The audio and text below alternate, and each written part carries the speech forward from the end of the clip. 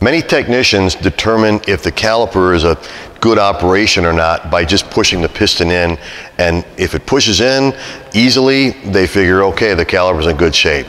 That's not necessarily the truth.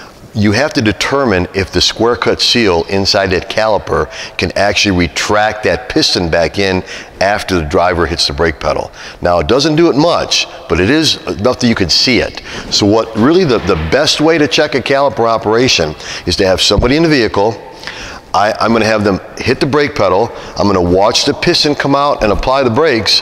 Then I'm going to have them take his foot off the brake pedal, and I should visually see that piston relax back in. So I'm going to go ahead and do that. I need a light here to see it. Okay, Frank, go ahead, hit the brake pedal. Okay, I see it come out. Take your foot off the brake pedal. And I see it relax back in. So this caliper is operating correctly. Now, I'm also going to look for leaks, but this is one of the most important things of caliper operation is for the piston to go back into the housing to release the brake pads off the rotor.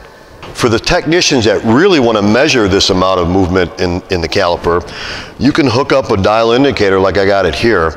Now, the only thing I'm going to say though is when you have your assistant hit the brake pedal, don't have him push it to the floor. He'll pop the piston out of here. So you want to have your assistant push the pedal down until you measure, well, probably 10, 15 thousandths movement of that piston.